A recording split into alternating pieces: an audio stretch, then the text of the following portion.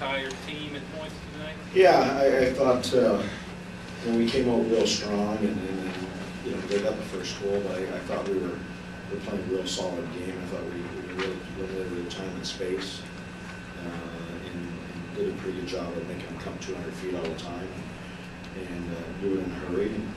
I thought it was, you know, a couple key moments. We got a good power play goal at the end of that first period. I thought that was real key for us.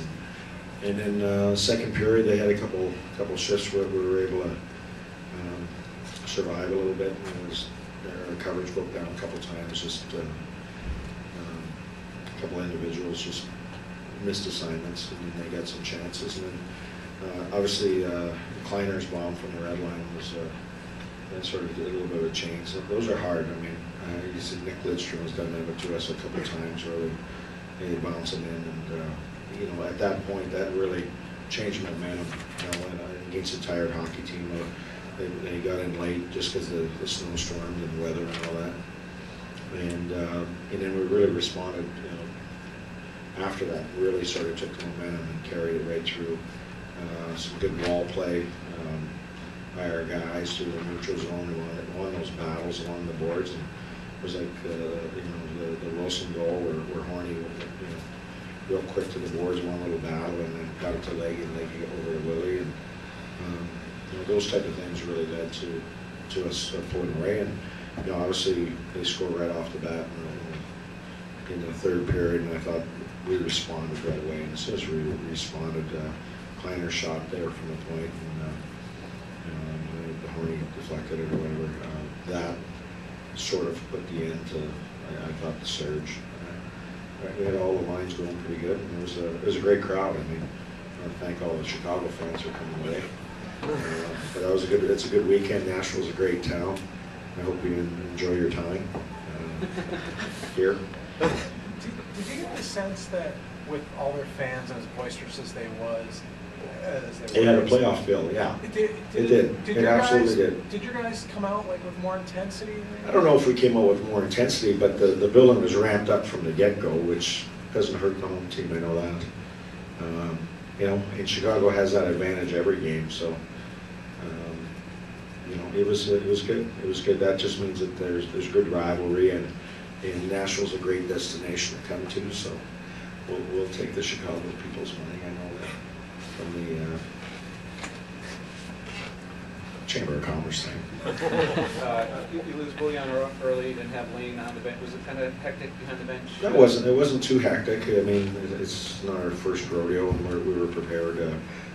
Lane, with the help of Brent Peterson a little bit on the headset, and we got things done in terms of the penalty kill, and we did a good job discipline-wise. We had one. It wasn't too bad. I mean, it wasn't too bad. You have an update on Bouillon? Yeah, I don't think it's anything serious. Just a upper body injury, and we'll see. We'll have a better idea tomorrow or Monday. Colin Wilson looked like he was being a little more authoritative, driving the puck to the net in this game. Yeah, you know, Willie's, great move on the first rush that we had there. You know, just Willie's a really talented guy, and when he can do things off the rush and down low, he's got great escape ability, he's got great vision, and you know, just managing his game in the other zones is always, you know, when he's managing it correctly, he not only gets chances, but he generates speed and puck possession time, and that's when he's really effective. When he messes around a little bit in the neutral zone and tries to get too cute sometimes that he ends up not with the puck as much as he needs to. What else you won from him tonight? What did you get from him? Yeah, I liked Brandon's game. As I said, you know, it was a tough decision. I take Matt Halischuk out, and he's been playing really good. And I talked to Matty today, and I said I want to integrate a player in here, and I don't want to mess all the lines up too. So I took him out, and I thought he did a really good job. He was strong on the boards. He's got good pace to his game. You know, he hasn't played a lot, so the conditioning thing will have to catch up. The game skills will catch up, but you know, he's a bigger body. I thought he won chances on the wall. His play without the puck seemed to be pretty good. So you know, as we go along here, we'll get to learn what Brandon Yip's all about, and he'll learn what we're all about, and we'll try to define a little more of a role for him. Craig Smith had a goal tonight. Do you think he's starting to do some things to get things going again? And how tough is it as a rookie coming out of college? Well, I think out of college, I mean, he's already played a whole college season, and you know, his play had fallen off, his energy, you know, part of that is the energy and that dynamic speed that he has. So I put him back at center, and I've ramped his minutes backwards, so he's not playing as much, and when he gets out there, he play a little more energy, and I think it's given him a little bit more freedom to not have to produce, and when you know, and therefore, without that pressure of having to produce and all that, he's actually producing more and getting more chances, and you know, he's not lining up against always the top pair. He's getting some of the, you know, the second and third pairings, and you know, he's learning the game on the fly.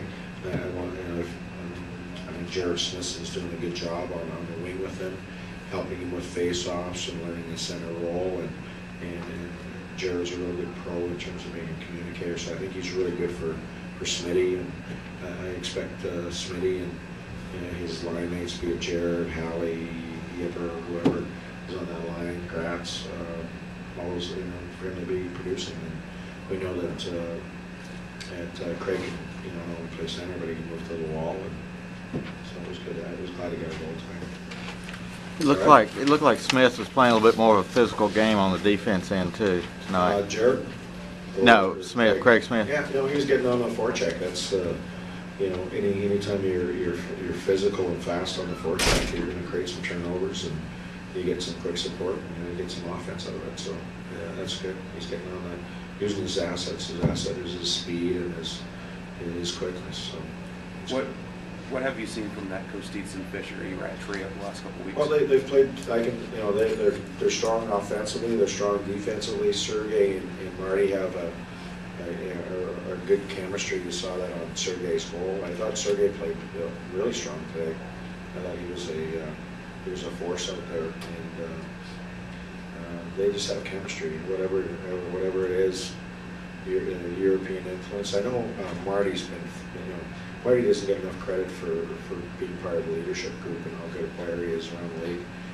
But I think he's pushed Sergey to become a better player and allows Sergey to use his assets. And you know, you got Sergey with, you know, Fish and Marty is two pretty good examples of good pros. So you know, that line's been real solid for us. Barry, 5 goals and 5 goal scorers. Is that one of the strengths you guys have? I think, yeah. I mean, we always get the reputation that we can't score goals. And there's about 10 teams in the Western Conference that have scored less than us, and then in the league there's a lot more. So, you know, we have more of a balanced scoring. We don't have any 30, 35, 40 goal scorers. We just have to do it as a group of 20, and you know, we got great goaltending, and we got some dynamic defensemen. Older ones at 26, and Ryan Suter, who's his birthday boy, at 27 today.